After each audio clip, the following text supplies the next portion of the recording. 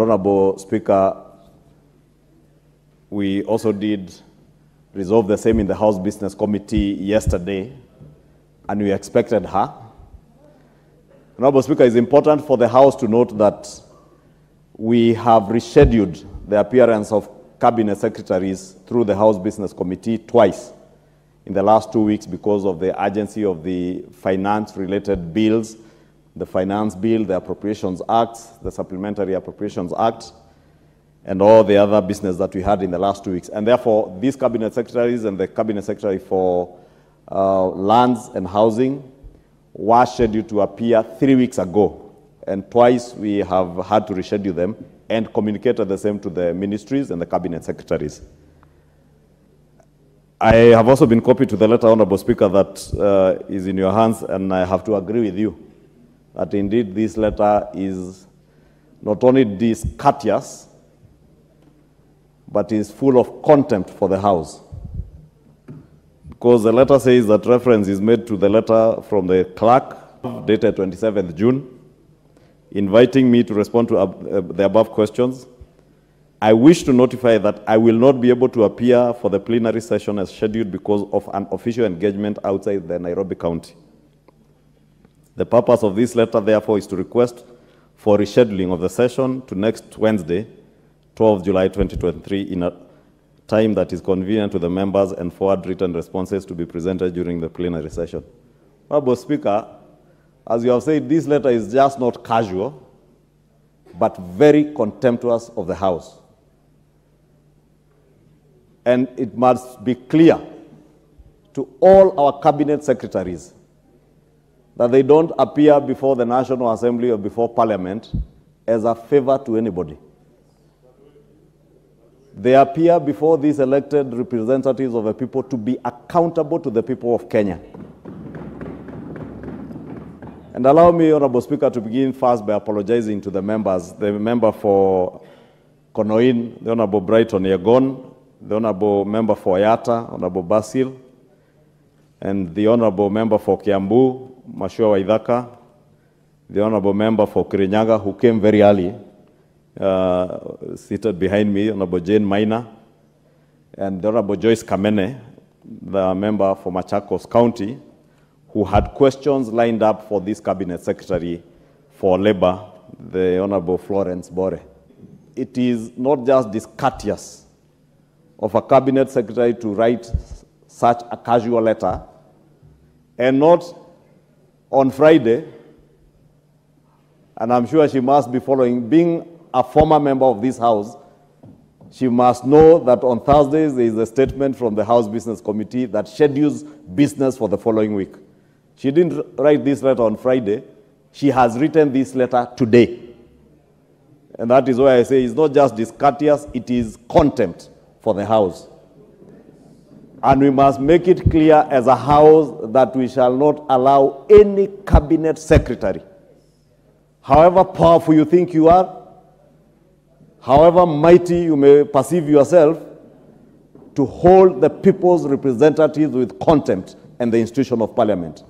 We will do whatever it takes, Honorable Speaker, and all members of the Cabinet know what it can take to protect the constitutional mandate of this House and of Parliament. When I look at the questions that these members are asking, these are issues of grave concern to the people. And for a Cabinet Secretary to write a letter to say she is engaged in official business which you don't even define. Honorable Speaker, let me disclose, I have just spoken to her on phone, and she's telling me she was going to inaugurate a board of NITA, National Industrial Training, something that she can reschedule within her own ministry. But the House sittings cannot be rescheduled to suit the whims of Cabinet Secretaries. And we will not allow that, Honorable Speaker. Honorable Speaker,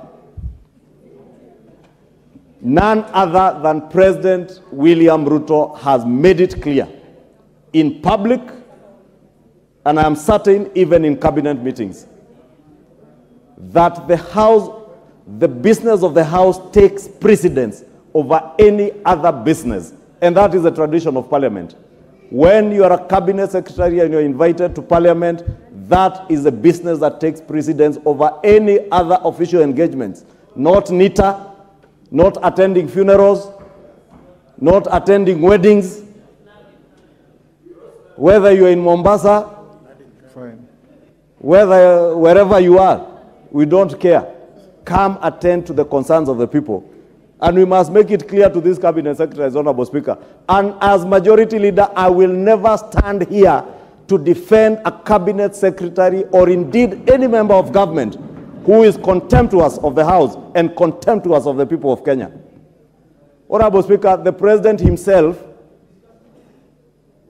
has even committed that he shall never hold a cabinet meeting on a Wednesday because he wants cabinet secretaries to appear before the House, not for us to come and admire them, for them to come and be accountable to the people, because the President has every intent on ensuring that his cabinet and his administration is accountable to the people.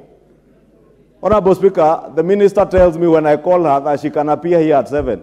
And I told her it is not your business to schedule when to appear. It is the business of the House to summon you when the people want to summon you. Honorable Speaker, I said I must say this because the Honorable Florence Bore goes to the record of this House as the first cabinet secretary to fail to appear before the House. It is not a good record, but it must go on record. She is the first cabinet secretary in the history of the 13th Parliament to contemptuously fail to appear before the House. And this is behavior that we must not tolerate, so that it serves as a warning shot to others, as they used to say in Vioja Mahakamani, kwa wengine walio na nia kama yake. So, for the others who may have such intents, notice is served. And I say notice is served from none other than the majority leader who has that responsibility to ensure that we schedule them and they appear. And they must appear, Honorable Speaker. Therefore, Honorable Speaker, allow me just to note that she had requested that if the House will still be sitting, and I told her that is not for me to decide. It is for the House to decide whether by 7 p.m. we can wait for her to catch her flight from Mombasa, from the NITA meeting. And I will leave that to the House, Honorable Speaker. Thank you. Thank you, Majority Leader. You know, questions are limited to the first 3 hours of our sitting, from 3 to maximum 6. Secondly, you are right. In her letter, she says she wants to appear on Wednesday, 12th July. No minister appears in this House on their choosing. They come on the scheduled time of the House.